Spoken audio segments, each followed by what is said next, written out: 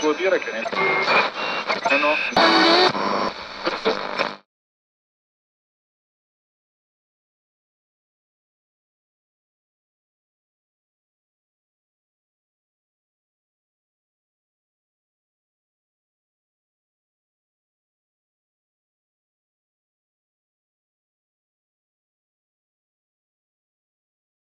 When I was about 12 years old, my dad showed me an article from a newspaper, and it said, you can see the planet Mars. And I knew the planets existed, but I'd never really considered looking at them, and I'd never considered that you could see them with the naked eye.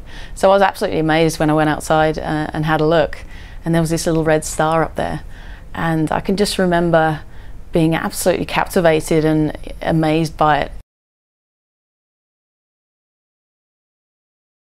I think one of the most embarrassing things for cosmologists and astronomers is that we don't know what about 96% of the universe is made of, and the dark matter and the dark energy that make up part of the universe is incredibly embarrassing, because we don't know what any of that is.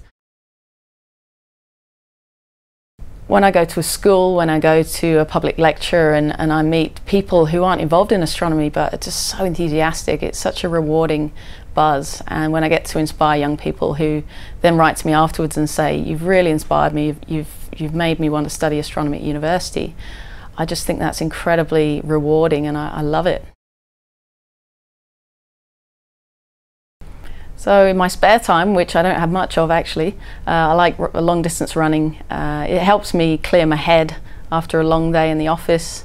It helps get me out into nature. And the good thing about running is you just chuck on a pair of shoes and you can pretty much go anywhere. So it's very remote. It takes about 24 hours to get there in all from Sydney. You can actually see just thousands of stars, and you can see a band of light, the Milky Way, across the sky. You can see the large and small Magellanic Clouds, the galaxies that live near us, and it's an absolutely incredible, breathtaking sight. Vuol dire che no.